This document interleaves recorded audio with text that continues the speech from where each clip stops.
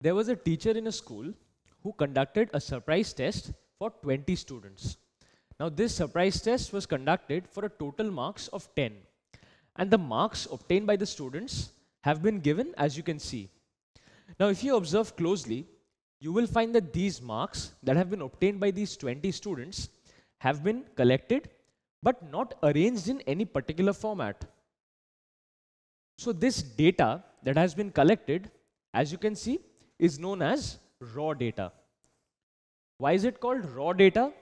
It is called raw data because this data, that is marks, has not been arranged in any particular format. That is, since it is randomly ordered and not in ascending order or descending order, it is known as raw data. Now again, if you consider this raw data, you will find that each student has obtained some marks out of 10. For example, the 4th student has obtained 6. The 6th student has obtained 9. The last student has obtained 7, and so on. So basically, what we are measuring over here is the marks obtained by the student. So over here, this marks varies from student to student, and thus, in this case, marks is our variable because it varies from one student to another. And each value of marks, that is each value of the variable, is called the variate. So over here, 6 is a variate, 9 is a variate, 7 is a variate. So for each student, the marks he or she has obtained is a variate for the variable marks. Now let us consider something that the teacher wants to do. From this data, that is raw data, the teacher wants to find out who has obtained the highest and who has obtained the lowest. Now as you can see, finding out the highest and lowest from data that has not been arranged in any manner is quite difficult. Over here we just have 20 students. Can you imagine how difficult it would be if there were 100 students? So in order to find out the highest and lowest in an efficient manner, what do? We arrange the data in some particular order. So over here, as you can see, I have arranged the data in ascending order from the lowest marks obtained to the highest marks obtained. This data that has been arranged is known as arrayed data. Arrayed data is data that is arranged in some particular order. So over here it has been arranged in ascending order. So now it is very easy for us to say who has obtained the lowest marks and what it is, and who has obtained the highest marks and what it is. So the lowest marks obtained is 0 and the highest marks obtained is 9. Now after arranging the data in a particular fashion, there is another term that comes into play. That is the range of data. How can we define the range of data? The range of data is the difference between the maximum and minimum values in the given data set. So in this case, what is the maximum value? It is 9. And what is the minimum value? It is 0. Thus, 9 minus 0 will give me 9, which is the range of the data set. So as you can see, from arrayed data, it is very easy to say what the highest is and what the lowest is, and thus very easy to find out the range. So again, in this case, you find the variate, that is each mark obtained by the student. Now if you observe closely, you will see that some marks have been obtained more than once, or in other words, the mark 6 or the variate 6 has been obtained by 4 students. The variate 8 again has been obtained by 4 students. The variate 9 has been obtained by 2 students. So what can we say? That these variates are occurring more frequently than, let's say, 4 or 1. So here we define another term that is known as frequency. How can we define frequency? Frequency is the number of times a variate occurs in the given data set. So over here, if I ask you, what is the frequency of 7? 7 is a variate that is occurring more than once. And what is its frequency? Thus, from this array data, I can say that the frequency of 7 is 1, 2, 3, 4, and 5. Since 7 has occurred 5 times, the frequency of 7 will be 5. Likewise, the frequency of 6 will be 4. The frequency of 5 will be 2. The frequency of 0 is 1, and so on. So frequency of a variate is nothing but the number of times it has occurred in the data. Using this information, we can construct a table that is known as the simple frequency distribution table. How can we construct a simple frequency distribution table? In the first column, we place the variate or the marks that have been obtained by the students.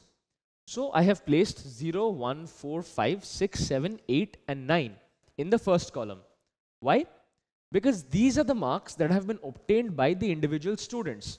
Marks 2 and 3 have not been obtained by anyone, so it is not present over here. And corresponding to the marks obtained, we place the number of students who have obtained that particular mark on the second column. So in the second column, we have frequency. So let us find out how we can draw this table.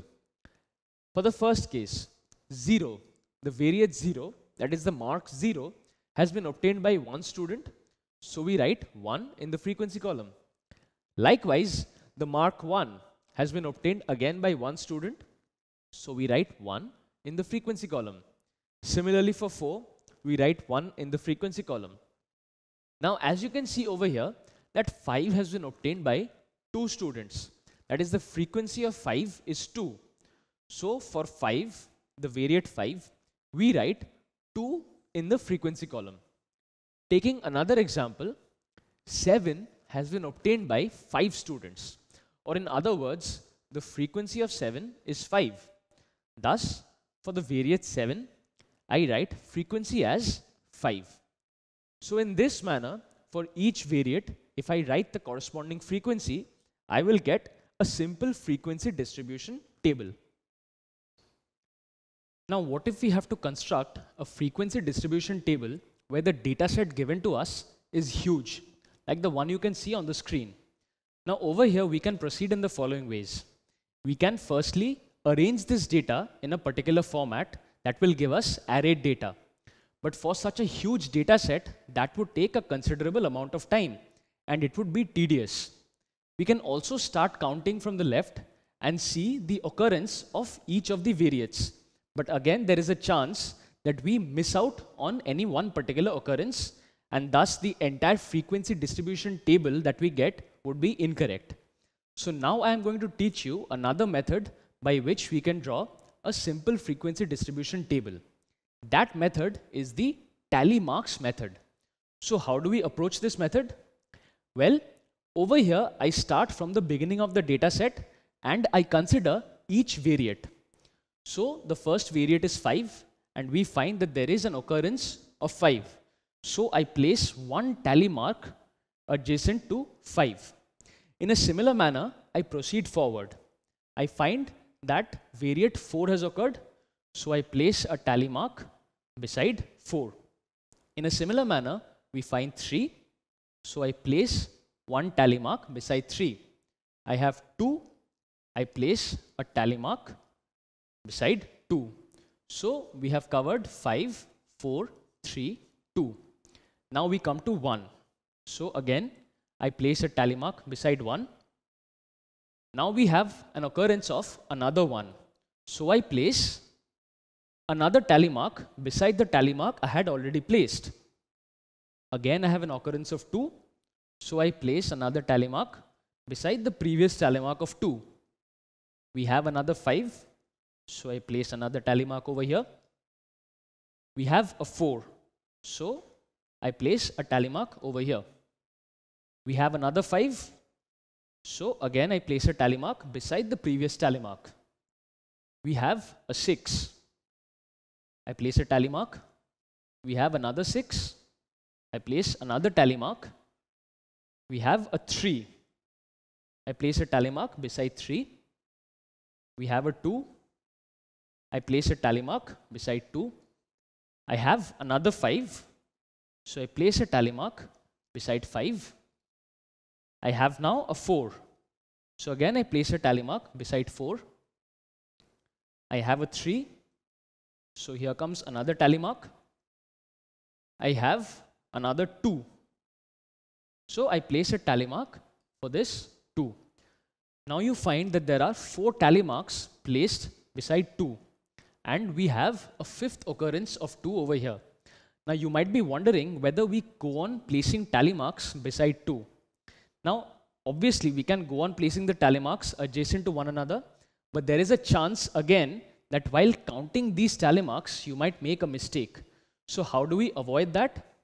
When we come to the 5th occurrence of any variate, we simply cross out in this manner the 4 tally marks that we had previously obtained.